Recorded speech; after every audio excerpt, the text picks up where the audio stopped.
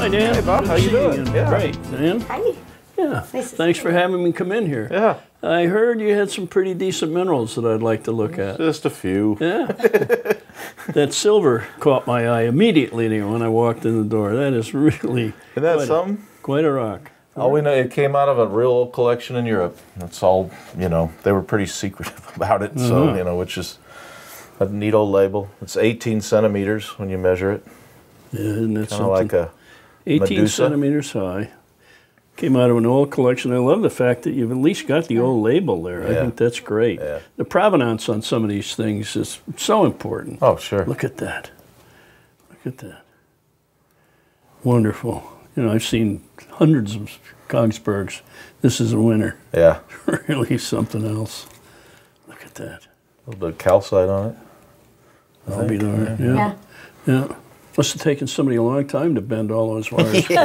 Gee whiz. Isn't that terrific? Well, we don't have a lot to do in the winter in St. Louis, So Okay. it's cold. And I'm going to put that back, and I'm going to let you put this back. Now, while we're on the subject of native elements, I see a gold over there that we ought to take a look at. That's an old timer, too. Is it? The label says 1918. 1918. All right. So let's get it out. All right.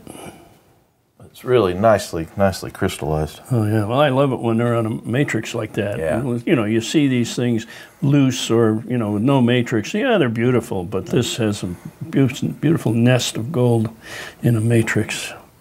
It's If wonderful. you look on the back of this label, there's additional writing. Yeah, that's all look at And that. I'd love to know what was blacked out. Probably the name of the miner. Yeah, probably the guy who the guy who stole it out. stole it from mine. Yeah.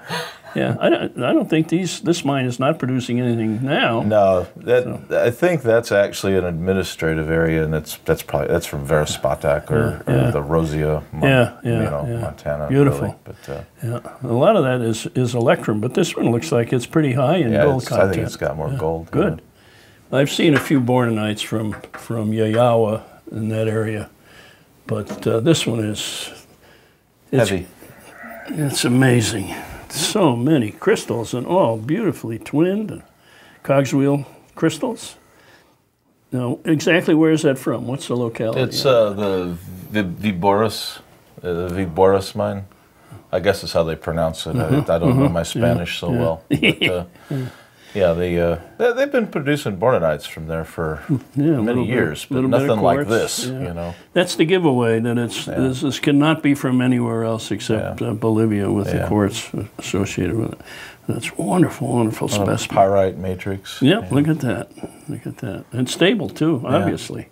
Yeah. We have one more real special thing. It's a new species. Yeah, you guys, you always have something put away. Try to have something, Let's see. Everybody knows Marshall Sussman, I'm sure. Sure. He was just honored with a new species named after him.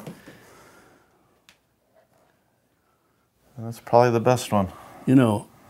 The beauty of this is that now when they find a mineral to name it after somebody, it's usually a little crumb. Yeah.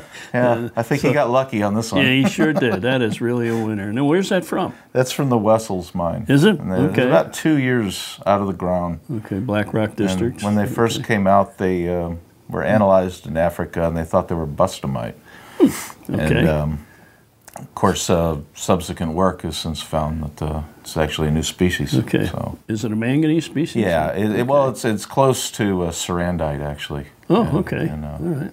Great. Chemistry. Beautiful crystals. My gosh, for a new mineral, that's exceptional. It really is exceptional for a new mineral. As I say, most new minerals you need a glass. Yeah. Not this. No, not that one. Yeah, Marshall got lucky on that. Wonderful. So, thank you very much. That's wonderful.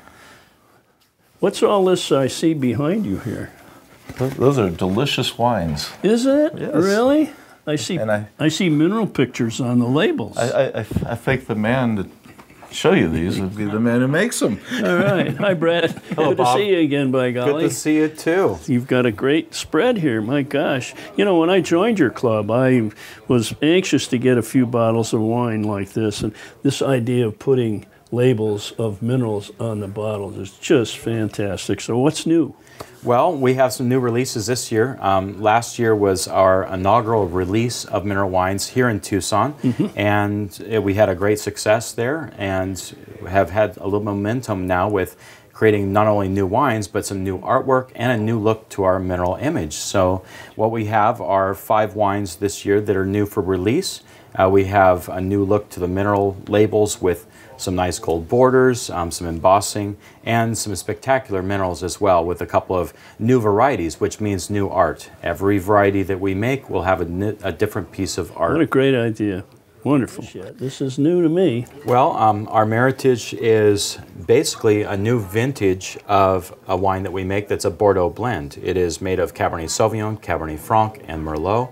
And because last year's vintage won Best of Class of Region at the California State Fair, which was a real honor for us, we decided to put gold on the label. And so we're having a lot of fun with this, formerly of the Barlow collection, and now the darling of our collection. And so we honor the Meritage with some gold on the label. Another new label we have is Aquamarine with fluorite from Orongo Mountain.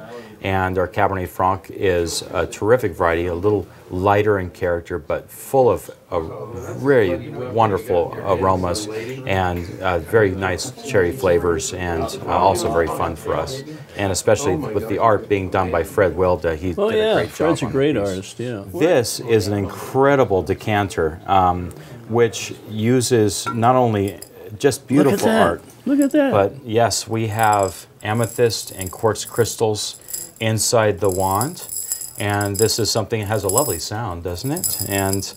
And actually you have a chance to give a little contact of the crystal oven to this wine that's being decanted now. There's a great, it's a well-designed decanter because it does have a large surface area that allows great aeration of the wine. And for a wine that's freshly opened or freshly bottled, our Merlot, Cabernet Franc, these go really well with an aerator or with a decanter. And it also has a great look to it. Yeah, they're beautiful. Just beautiful. Yeah, it's a beautiful piece of work. All right. Brett, thanks so much. Thank you very much. I'm going to get off camera so I can have a wine. Hey, that's time for that.